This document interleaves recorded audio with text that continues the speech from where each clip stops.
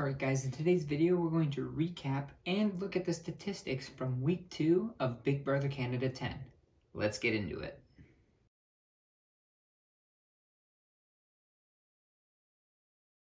Alright, so the first thing that we learn about in week 2 is a new alliance called the Savage 7. I'm pretty sure that's what they do. The Savage 7 is made up of Herman, Josh, Moose, Kyle, Steven, Tanisha, and Summer. On an unrelated note, I'm pretty sure the Honey Bunches is no longer an alliance.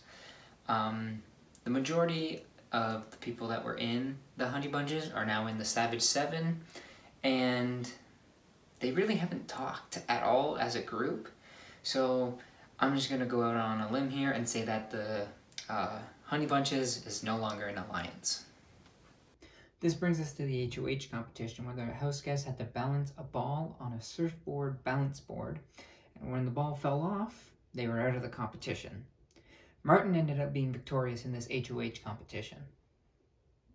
Now, after the usual back and forth between HOH and the house guests, Martin ended up deciding on nominating Jay and JC Lynn for eviction this week. He was debating on putting up Stephanie, but because he made a deal with her during the HOH competition, he was not going to put her up. For the veto competition, we had Jay, JC Lynn, Helena, Betty, and Josh all participating in this comp. The odds did not look good for JC Lynn because Betty, Helena, Josh, and as well as Jay wanted to take Jay off the block. So things were not looking good for JC Lynn. However, she overcame the odds and won the cake stacking and balancing competition to win the veto. Alright, so because JC Lynn won the veto, she's obviously going to take herself off the block, which means Martin needs to make a replacement nominee. His replacement nominee is Betty.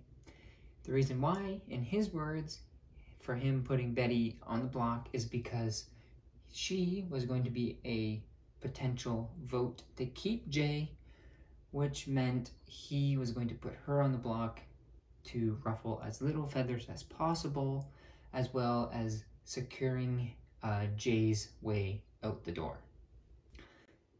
The next thing that we found out in the show is before the eviction, we found out that Tanisha, Summer, Helena, and Betty have an all-girls alliance.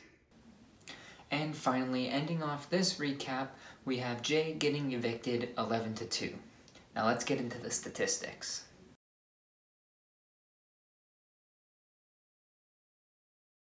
To start off the statistics, we only have Herman and Martin with a HOH win, and we only have JC Lynn and Jessica with a veto win.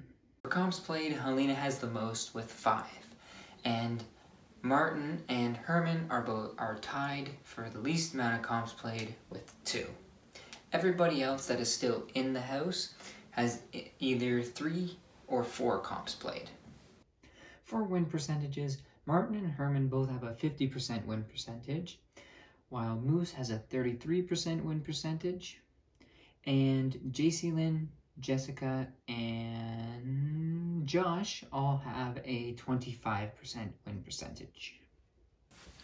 Everyone else in the house has a 0% win percentage. For times on the block, any house guest that has been on the block so far has only been on the block once. And Jay was evicted on day 13. And finally, the veto has a 100% chance of being used. That's it for this video. Remember, work hard, stay humble. We'll see you in the next one. See ya.